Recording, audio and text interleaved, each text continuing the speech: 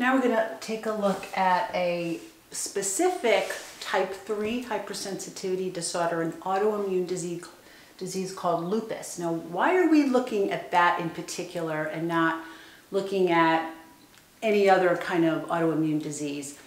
First of all, it's pretty common, and second of all, it's just a good prototype in order to look at the use and the implications of corticosteroid use. So that's really kind of the underlying reason why we're even going to talk about something so kind of obscure in the big scheme of things, because these patients are not going to be, admitted into acute care because of, arthritic pain.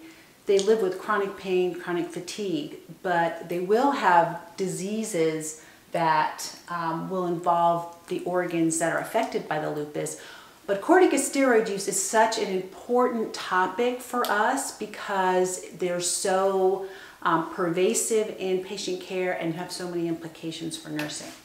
Okay, so this type 3 hypersensitivity disorder, lupus in particular, well, what occurs that prompts this to take place?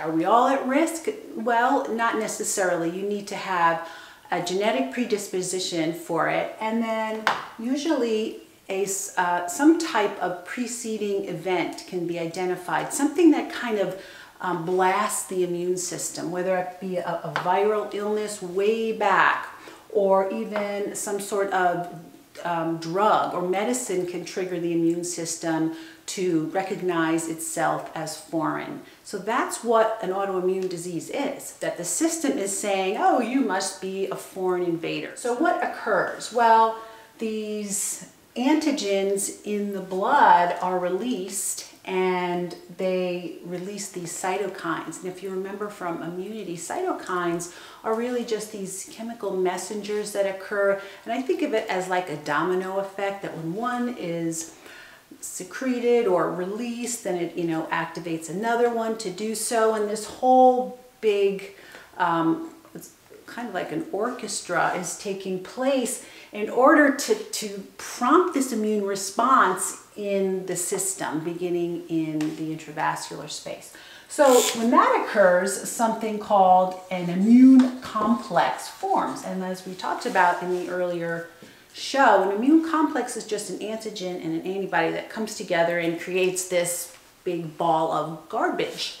So this big ball of garbage now is, making its way through our intravascular space and triggering an inflammatory process, triggering those inflammatory chemicals to change capillary permeability, to damage basically the lining of the vessel. And as it travels along, eventually it's going to get to the organ systems. So let's take a look at this poor patient who has lupus. She's not very happy about it. And she even has these oropharyngeal ulcers in her mouth. So everywhere that's red, it kind of represents where you'll see that presentation. Some of it's going to be subclinical. You're not going to be able to see all the places that those immune complexes are damaging. So ulcers in the mouth, because the mucosa is a real delicate skin surface. So it's a likely victim. Also, you'll see, the skin as the biggest excretory organ. You're going to see all kinds of rashes occur, and one that's really idiosyncratic or kind of a cardinal sign for lupus is this butterfly rash that appears over the nose, called the discoid or butterfly rash. Also, you can see all kinds of skin eruptions and rashes and urticarias appear. Every patient is going to present a little bit differently. You're not going to have one cookie cutter prototype of lupus. It just depends on how their system reacts to these immune complexes. And then the heart is going to be, another target organ, because the heart doesn't bypass anything that is in the system. And you can have anything from cardiomyopathy to inflammation of the sac, endocarditis, all kinds of cardio difficulties. And the lungs could be affected, so that's a major organ system, obviously. Could either be insidious, just, pleural effusions, or eventually could, contribute to lung disease. the kidney. The renal system is also another system that is unlikely to be bypassed because it is the filter for the whole system. So over time, those patients do suffer from stages of renal failure and disease. As far as diagnostics go, well, because those immune complexes really don't belong there, you're going to have all kinds of hematologic dyscrasias. So platelet level can be diminished, then also the white blood cell and the red blood cell. So the patient can have pancytopenia upon evaluation of their labs. So of course you then look for that secondary bleeding because their platelets are diminished, anemias, so they'll be even more chronically fatigued than they were before. Also, as far as labs go, you're going to see something called the anti-nuclear antibody elevated, so a positive ANA, something that's real specific, the erythrosedimentation rate, so how fast that those red blood cells settle, and the ESR, erythrosedimentation rate, is going to be elevated when there's any type of inflammatory response in the system. So that's also kind of a positive indicator that supports that differential diagnosis. There's not one sign or symptom that will, definitively diagnose lupus. So we need to look at all the different aspects of their assessment. Then something called complement that we talked about a little bit. Complement is what is released when you've got the immune system prompted. So those humoral cells then trigger complement to be released. C4, complement, so C1, C2, C3, C4, so complement goes, is numbered in terms of which chemical that you're referring to, and C3 and C4 specifically are the ones that are elevated. Now, is that particularly important? Maybe not, because you don't have the responsibility of diagnosing them, but it's certainly good to understand what's going on with them in that, that subclinical level. Okay, treatment. Non-steroidal anti-inflammatory drugs.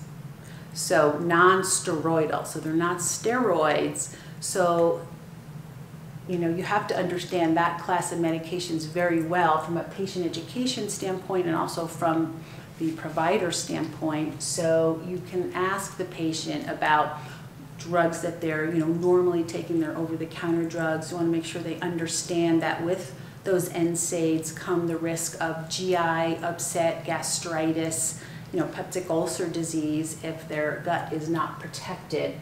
And do they get relief from it? We want to ascertain what they're familiar with.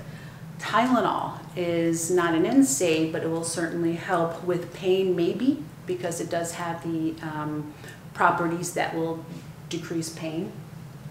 Plaquenil is actually a drug that's used for malaria, but it does have anti-inflammatory properties, so that's kind of one of the mainstays for the inflammatory cascade associated with lupus.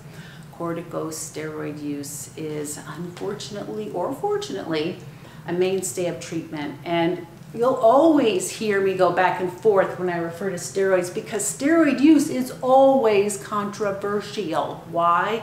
Because it is laced with so much implications for care, both from our standpoint as somebody assessing and from the advocacy standpoint where you have to educate your patient about that steroid use. Okay, so immunosuppressants, that is indeed a big gun and sometimes necessary, like cytotoxin, patients that have had organ transplants, that's going to be a mainstay of treatment. So it's obviously an aggressive approach that may be necessary. Something called plasmapheresis, you may be familiar with. Other types of disorders where the patient's immune system is, an aspect of the disease, and the plasmapheresis is kind of like a filter for the plasma, removing all those antibodies, those immune complexes that are creating this systemic problem. One last mention with the lupus patient is that they suffer from something called photosensitivity. What does that mean? That they're sensitive to sunlight.